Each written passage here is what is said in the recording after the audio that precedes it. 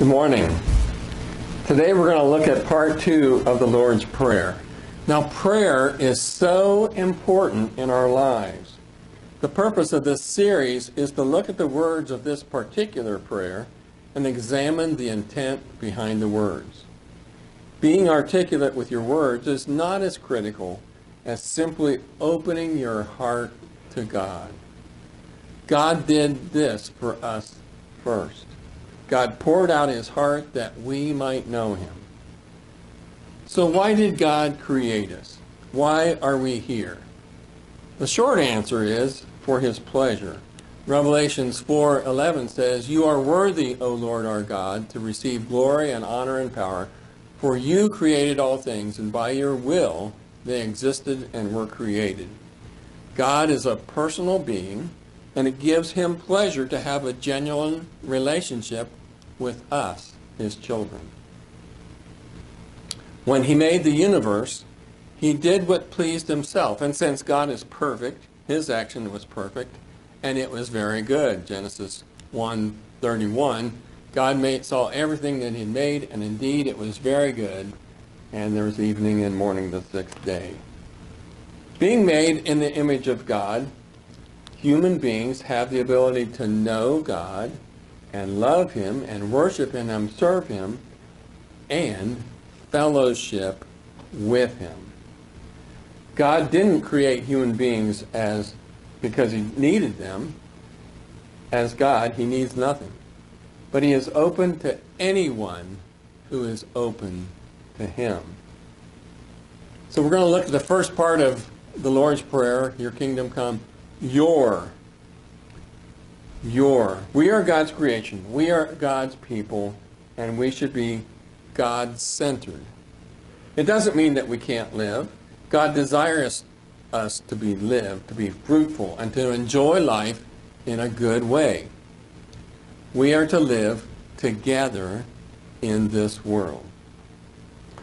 The problem is our human nature is to be self-centered, and this COVID-19 has only made the problem worse.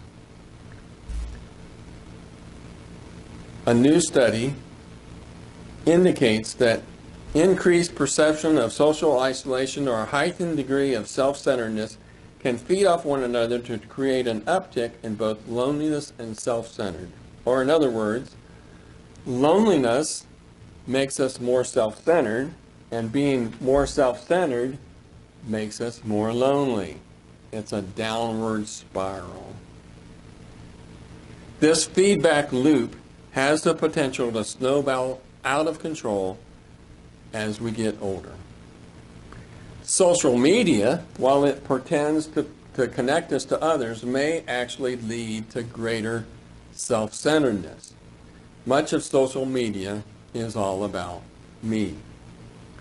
Smaller families and over-doting helicopter parents may also be creating greater narcissism in children. And finally, society, with its emphasis on celebrity, appearance, and perfection, may be playing a part in the rise of self-centeredness. In a statement to the University of Chicago, John Casipio said, "If you get more self-centered, you run the risk of staying locked into feeling socially isolated." Human beings became powerful in large part due to mutual aid and protection. He is saying that in prior days, we had to work together to help each other survive. When we don't have mutual aid and protection, we are more likely to become focused on our own interest and our own welfare. That is, we become more self-centered. The good news is that curtailing self-centeredness may create an upward spiral that simultaneously reduces loneliness and increasing our social connectedness. The cycle can be turned around. John heralds the findings of his latest study as a call to action. He says, "Now we know loneliness is damaging and contributing to the misery and healthcare costs of America. How do we how do we replace it, or how do we reduce our self-centeredness? From a public health perspective, reducing our self-centeredness and loneliness is of paramount importance. The big question is, how do we reduce self-centeredness? How would we do that?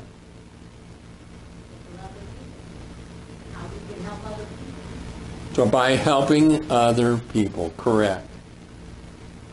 Get out of yourself and look at the needs of others. Look at what God has done to help us out of ourselves. God sent Moses to free the Hebrews from the Egyptians. God sent prophets to make a way for his Messiah. And God sent Jesus to offer us a way to get out of ourselves. Romans 5:7-8, rarely will a person die for a righteous person, though perhaps for a good person someone might actually dare to die. But God proves his love for us in that while we were still sinners, Christ died for us. This is the ultimate example of giving all for us, for you and me, that we might enter the kingdom of God. Note, the your in the your kingdom come is not a singular your, not a singular your. It is a community of believing, thinking people acting as one in the Spirit. Just as the Our Father reminds us that God is there for everyone, it's just not my Father, it's our Father. Your kingdom come reminds us that God's kingdom is for all, for anyone who wants to be there. Your kingdom come. Matthew 6:33 tells us, strive first for the kingdom of God and his righteousness, and all these things will be given to you as well. We have an opportunity to bring more people into the kingdom. Our actions in reaching out to others to show how important the kingdom is to us and how much we care about others will be an invitation for them to join the kingdom. Matthew 23, this is the story when the lawyer came and asked about which commandment is the greatest. And Jesus said to him, you shall love the Lord your God with all your heart, with all your soul, and with all your mind. This is the greatest and first commandment, and second is like it. You shall love your neighbor as yourself. Loving our neighbor is so important, or is as important as loving ourselves. Both are needed to make us whole. Now, how do we love our neighbor? Well, I'm in the Kairos prison ministry. When I started in the Kairos prison ministry, a friend invited me to join him at the first Kairos meeting. So I was going to meet the friend at the meeting. So when I got to the meeting, the friend didn't show up. So here I am, walking into this great big room full of old gentlemen, very intimidating, not knowing anybody. Immediately, though, that group helped me to feel welcome. They worked hard to help me know what was expected in the Kairos program and the boundaries and the rules. I needed to know all of that to know what Kairos was about. But it is a very fulfilling ministry then. So how can we love our neighbor? By helping them understand God's kingdom, God's family, the expectations and the boundaries and the rules. We can help that happen. God intends for all people, all nations, to have the opportunity to decide if they want to partake in the kingdom. The question is, who will be in the kingdom because of our words, our actions, and our prayers? Your kingdom come, your will be done. So what is God's will?